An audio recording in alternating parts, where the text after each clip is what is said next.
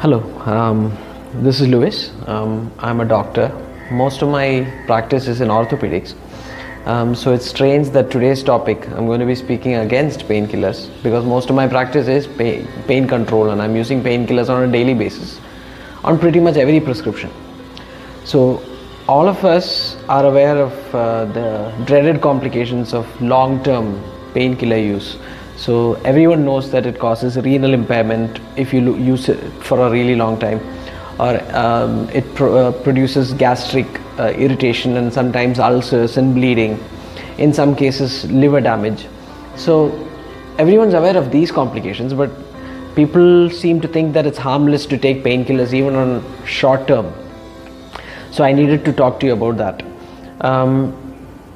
Our tissues, soft tissue and bone, both are composed of a structure within them which is made up of collagen. Collagen is a kind of a protein fiber, and they are arranged in rows like that. So they're arranged in rows there, and when a tissue is injured and it's starting to heal, new collagen fibers are laid down, and then that tissue is made stronger by linking these collagen fibers to each other.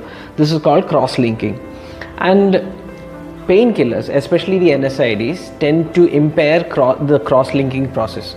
So the tissue will be formed, the healing will happen, but it's going to be less than optimal when it comes to strength. So so that's the main issue I have with using painkillers even for short term. So if you've got a minor injury and you reach for the painkillers automatically, I would ask you to think twice about it. So that's one problem. The second problem with it is that pain is a protective reflex, and if you've injured a tissue, that tissue needs to be handled with care.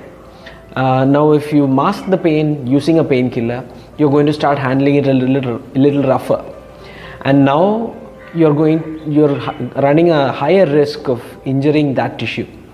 So that's the second problem with painkillers. So this doesn't mean that I'm saying don't use painkillers at all. I'm saying make sure that you're in pain serious enough to want using painkillers, because if you ask your doctor for painkillers, he's definitely going to prescribe it, because that's the easier way out, and he's not going to deny you pain control or pain relief.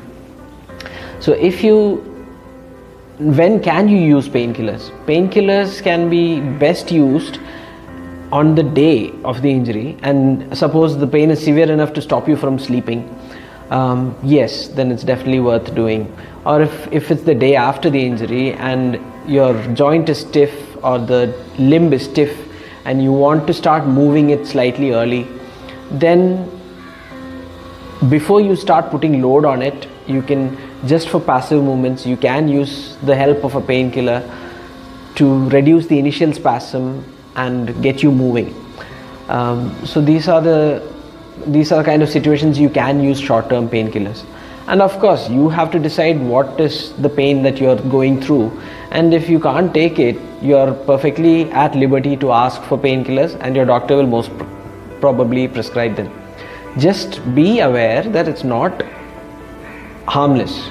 You have to be aware of all of these options, all of these complications. It's not even a complication, all of these minor issues with short-term painkillers also. So that's what I wanted to talk to you about. Thank you for listening.